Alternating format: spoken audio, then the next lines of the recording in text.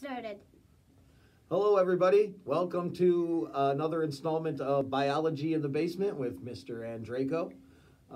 This is the family edition. I have my family in the audience. Hopefully, they'll help by answering some questions. It's weird not having you guys in class and being able to interact with you.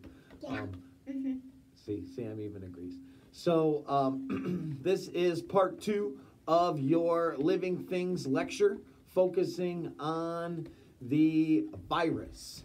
Yep. So we will be discussing the parts of a virus, the Mommy just life left. cycle of a virus, as well as whether or not And it that's is your living coffee. or not.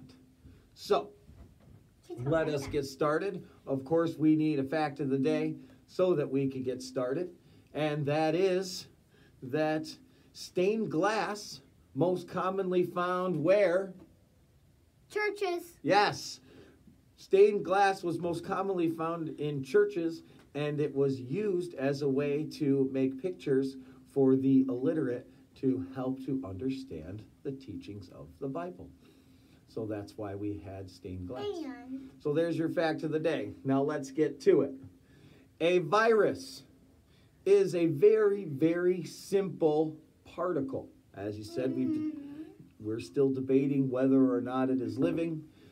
I'm going to say it definitely exists, but we can debate that when we return. As far as a virus goes, it is only made up of 2 parts.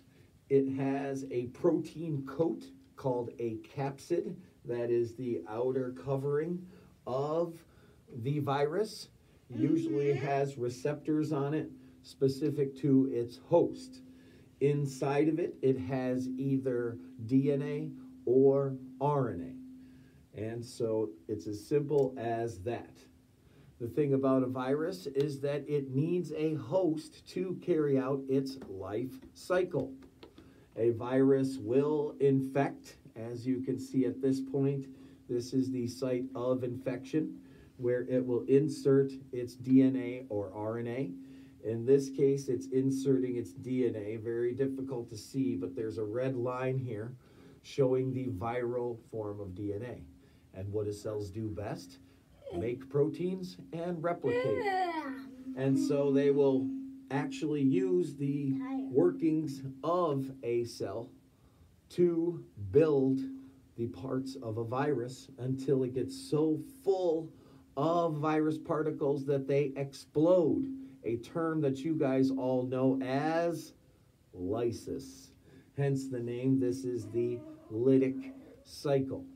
Sometimes a virus will infect and it will just become part of the cell, where every time the cell reproduces, another cell with viral DNA will be produced. And it will go through this until it builds up enough cells to undergo what is called an outbreak.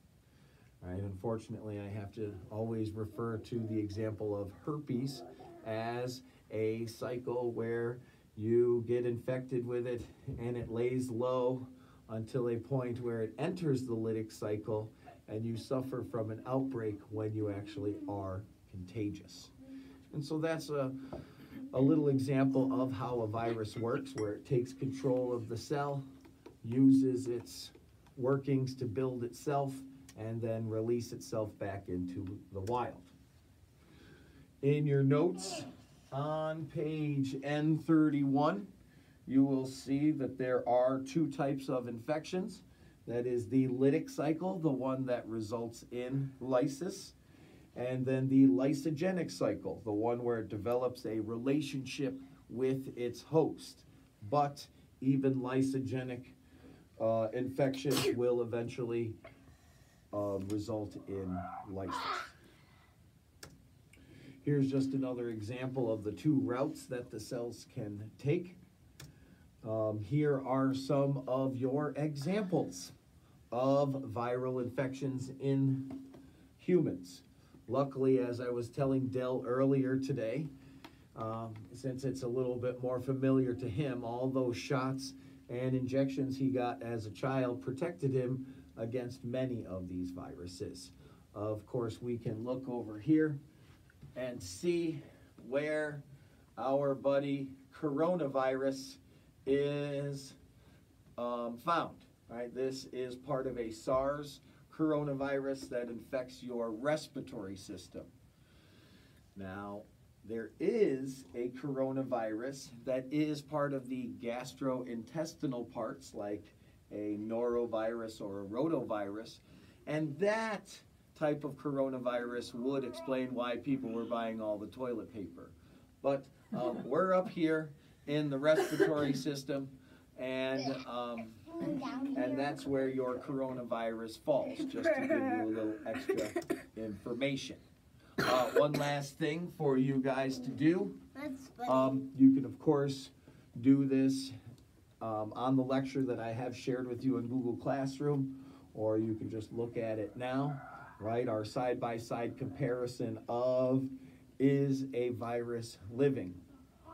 Usually when people do the side-by-side comparison, the vote is always no, viruses are not living. But I think after this year, we may change our opinion on that.